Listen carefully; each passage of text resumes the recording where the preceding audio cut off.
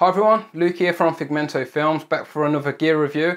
As always, we're going to be budget conscious and looking at the bang for buck factor. And today we're looking at a light.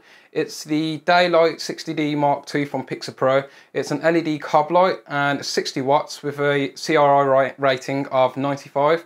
I really love these lights and they are relatively inexpensive as well, and I'll tell you why right after this.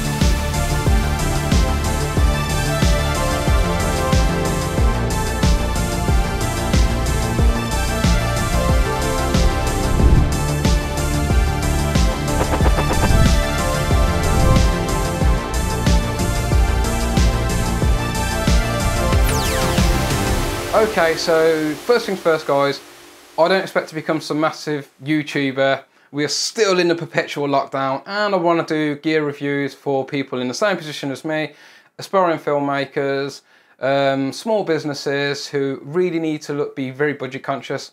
It really helps me if you subscribe, you know, it's just nice to know that you're there watching the videos, and I can always interact with you on comments, and if you like and share the video too, that is amazing. So more about these lights.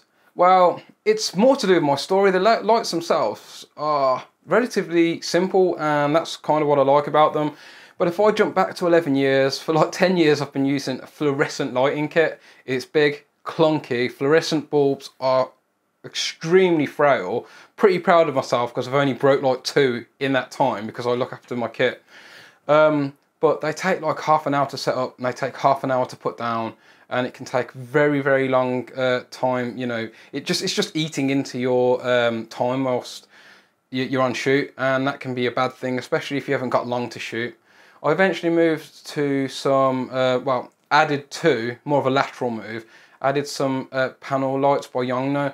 They're really good lights, really versatile in terms of sort of like being small and portable, and they take Sony NPF batteries, but they lack the versatility in terms of being able to add adapters and things of that sort of nature. And so eventually on my last job, after going through the rigmarole of setting all this gear up, which took me ages, I just decided I need some new lights, and LED cob lights have got more popular and more popular over the years. Good reason for that as well. Really bright, the technology has improved massively and they're so flexible. Also, they're a lot safer because they don't run as hot as other lights. However, they do get hot, especially if you use certain lighting modifiers like a snoot, for example. In fact, most of these lights have heat sinks and fans in them. So what does the light look like? Well, you've probably seen the cool B-roll, but for scale perspective, this is the light. It's a tiny light as lights go. It's pretty light as well, doesn't really weigh much, and for the most part it's a really solid construction. When you get them, there's not many bells and whistles. However, it does come with one of these, a reflector dish, which is really cool, and this is a Bowens mount as well. So this is where I love these lights, because the Bowens mount is so ubiquitous. That's it. You can get loads and loads of adapters, as you'll see in this clip now. And ultimately, this is why I went for these lights, because from Pixapro's website, they go on offer quite often, and around Christmas time, they drop to about £75. They typically run for about, I think it's £95 or £99. Either way, not massively expensive. As far as build quality goes, the middle is aluminium. Then there's like a tough plastic on the front, tough plastic on the back. Some weaker parts though would be this screen this sort of back area here feels a little bit weak, and this knob feels cheap as well. Also, as you're turning it, it gets a bit sticky towards the bottom of the dial. It's, you know, you'd have to be super weak not to be able to turn it, but that is a very small issue. Also, a bigger issue I'd say was I wish this was even metal or like a C mount. I'd much prefer a C mount. I just think they're a lot safer and a lot sturdier as well. I don't think this light's going to go anywhere. I've had it set up on sort of boom poles. I usually have one hanging off my ceiling. However, I've currently got a different light on there at the moment, and I'm think you're going to be okay. I do like that there's a handle on the back as well, which is just really nice and ergonomic. One of the other features of this is apparently the Mark II runs a lot quieter, and I'd say it's definitely not silent. You can hear it, but it's pretty quiet. In fact, if I'll be quiet for 5 seconds, I'll let you see if you can hear it. The light is about 1.5 feet away from me.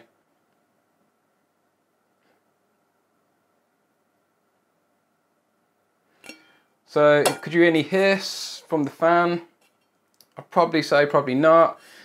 It's an important time to also bring up that if you're doing any type of filming really, it's always good to get like a noise floor. So just record the natural ambient sound for like a minute. It helps massively in the edit. I love these lights and I'm over the moon with them. Some pros would be, it has a claimed CRI of 95, but I personally feel they lean a little bit to green. Now this isn't, and you know, if you do your white balance and you do a little bit of correction in post, you can easily overcome this. And it should also go without saying that almost every light from a 100 pounds light to a 1,000 pounds light have a colour cast. For a light without a colour cast, I think Big Light Media have just done a video about a light which is, it's quite expensive. I think it was $2,000. You have to go and check their video out, but it does like accurate colour on the skins and everything. It's incredible. But if you ain't got a $2,000 budget, I think these lights are perfect. It's really easy to get caught up in the sheer amount of different lights that are coming out now. Some of them have lighting effects, like they can mimic what a lightning storm would be like. Some of them are sort of bi-coloured as well. This isn't bi-coloured, it's just daylight coloured. But none of that bothered me too much because I was really able to build my lighting kit up. I've got gels. You can get CTO gels that are relatively inexpensive. A CTO gel basically can change the colour temperature of your light. So if you want something to look more warm, you could put an orange CTO gel on that. And conversely, if you wanted something to look a bit cooler, put a blue CTO gel on there. So it's just the versatility. Unfortunately, it doesn't come with a battery pack either. It is, you do have to plug in a kettle plug to use it. I'm more than okay with that. Between the rest of my lights, I'm going to get by more than fine. And it is also possible just to get like a camping generator and just plug the lights into them. 60 watts is pretty bright in my opinion. It's quite powerful.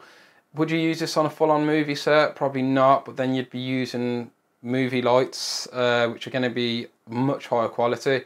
But honestly, if you really are budget conscious, I think these could be a great light for you.